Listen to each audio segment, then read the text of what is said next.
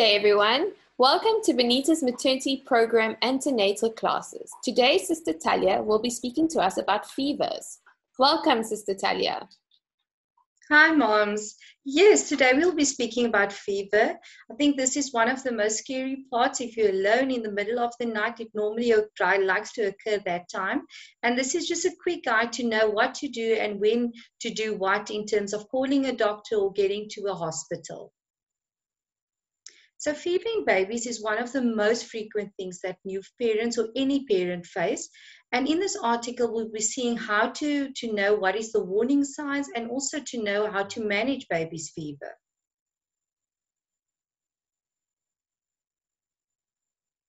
So fever is defined as a body temperature more than 37.8 degrees Celsius.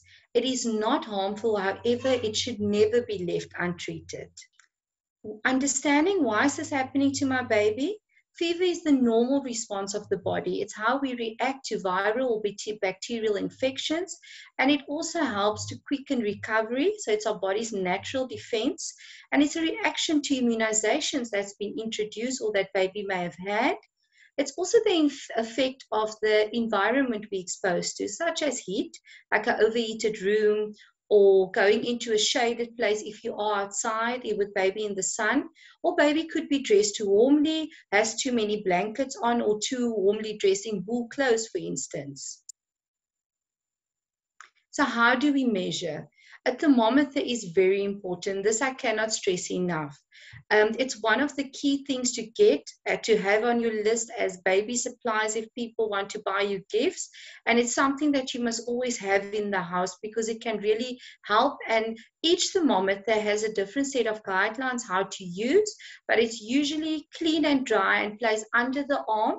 So it can be measured various ways. You can measure under the arm. With COVID now, we can see they have this digital thermometers that can be done on the forehead. So each one has, according to a specification or guidelines of the supplier, how to use it, or per ear, as they do normally in the hospitals.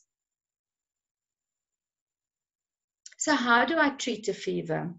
Make sure if you're in the sun, as I mentioned earlier, you go indoors, heaters are off, undress baby. So baby should ideally be in a cotton vest. Why? Because cotton regulates heat well. So baby won't be too cold or too hot as well, and a nappy.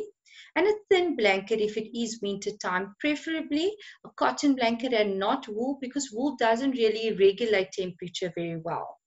I can normally say to moms in the middle of the night, even close all doors and windows to avoid a draft, and give baby a lukewarm bath, not a cold bath if a baby has a fever, because the body will react and start shivering, and it's not very pleasant, and it's unpleasant for the baby. So do try and do a lukewarm bath. It does diminish and lowers that body temperature of the fever. So then the next step is medication.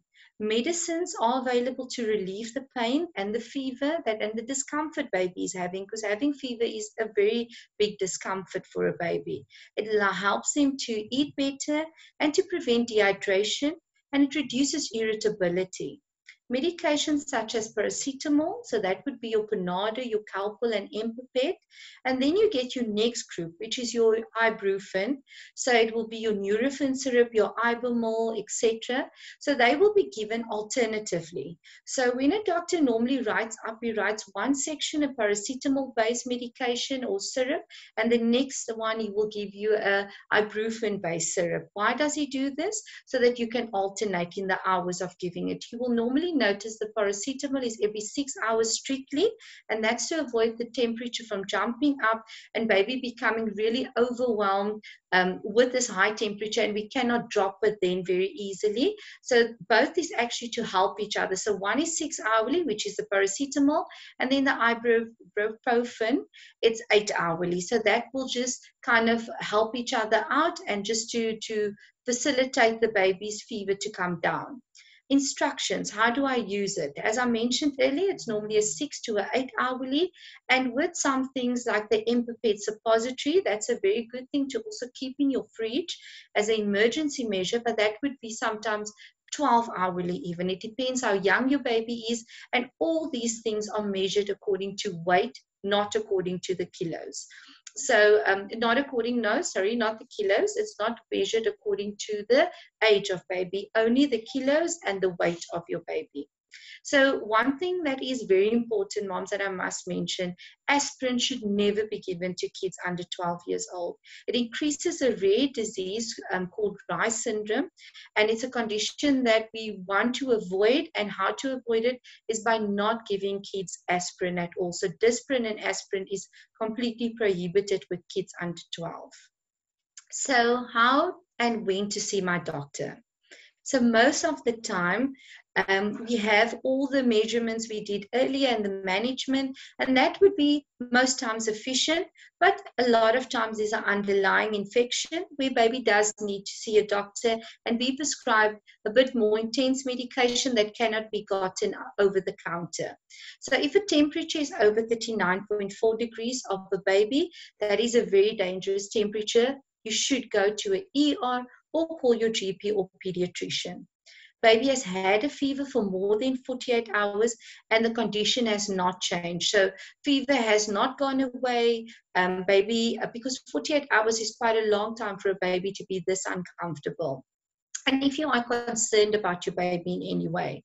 So we always say if a fever is accompanied by any of these other symptoms, I would say immediately go to your pediatrician, doctor, or your emergency room, because it's saying to me there is something underlying that the normal management of fever cannot deal with. So the baby cries inconsolably and cannot be calmed down. Baby is very lethargic. So lethargic is very tired, just laying and very weak. Baby seems very sick.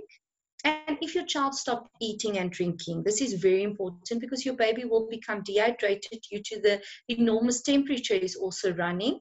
And if baby shows signs of dehydration, it will be signs also of vomiting, rash. They will have a lot of times a bright red rash on the body, face, or even the tummy area. It's very prevalent. Then you know it could be something like a measles or anything else that could be underlying, and difficulty breathing. That's an immediate rush to the emergency room.